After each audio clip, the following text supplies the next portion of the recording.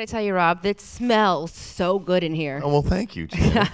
The reason why it smells so good in here is we have that's right. Chef It's not me. Fabrizio Schenardi with PELAGIA Trattoria. Am I Trattoria. Trattoria. PELAGIA Trattoria. You know, I can't. I'm not going to be able to You got the speak. accent, though. Really, you nail it. That's pretty nice, though. That's a good part. It's a Being beautiful an thing. Italian, right? That is a big part about it, huh? With the chef, we also have Chris Sherman, who is the food, wine, spirits critic for St. Petersburg Times. Thank you very much for joining us. And you guys are here to talk about the Vodka and Gin Trails event that's coming up. That's correct. Why don't you tell us a little bit about what it is? You've got some food here. I know you give us the 411 on it. Okay, you want to go first, Mr. Sherman? Since you have the good part on the liquor. Well, basically, people are more interested in the quality of spirits anymore. And this is a chance to sample a variety of vodkas and a little gin, and show how it goes with food, which the chef has prepared, and also to dispel the idea that vodka and gin don't really have taste, because they aren't just different pretty bottles. They do have taste. You know, it's this is not something that's really like the most popular thing in the world. Is, you know, a lot of times you have wine and gelato, you have wine and a cheese thing, and grapes and crackers and all that kind of stuff. The mixing food with vodkas and gins is something that's very new here in the Tampa Bay area. Would this be considered one of the first times this has been highlighted? In the Bay Area? I think in this Bay Area, yes, but it's going on around the country. More and more people are eating at the bar, and people are also trying to sort of spell their drinking with some eating.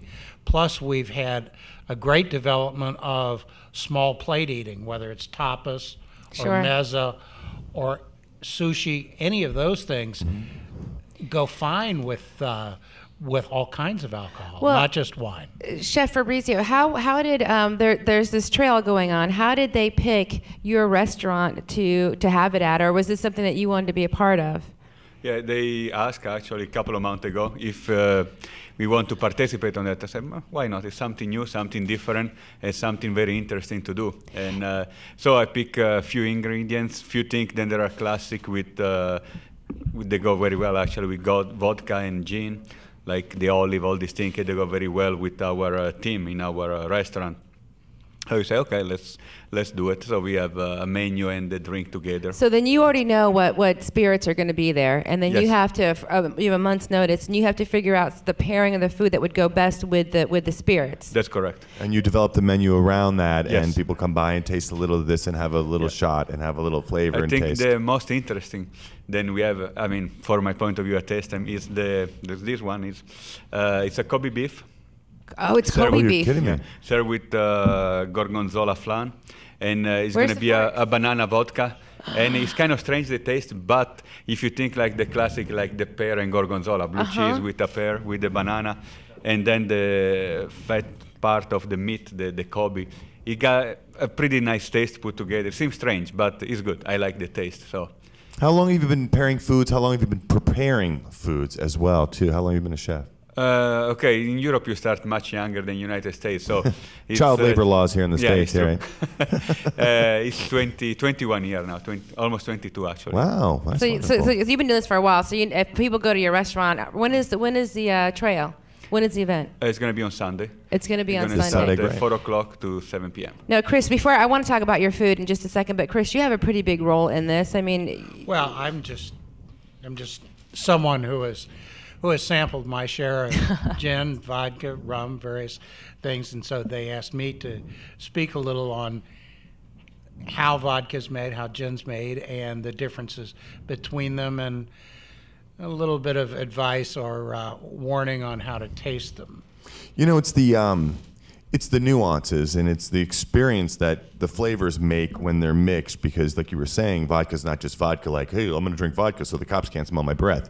You know, people need to start realizing that That it's not just, it's not vodka and cranberry just to cranberryize it. You know what I mean? That there's certain such flavors that accent cheeses, that accent plums or accent garlic olives and that kind of stuff too. What's something that you've tasted that's just sort of made you like, this is I want to eat this and always, Well, in terms of your favorite of a combination, drink, yeah, your favorite combination. well, I think cold vodka and sushi are good together. Usually, the sushi's kind of fatty, but a crisp vodka is very Really? So you would clean. have it on ice if you're drinking, or if Yeah. you're eating sushi? Really? I But- never thought of that. But for this, this is going to be, I believe, the Pearl Plum vodka is going to be with a duck breast here. That's duck over there? Yes. Yeah, Oh, no Chef, one why brought don't- any. Yeah, Hold let's your see. seat there. Yeah, this is duck breast. Duck breast is traditionally done with some sort of a fruit. So I think for Fabrizio, he thought of that with a plum. Am I That's right? correct. Yes. Yeah.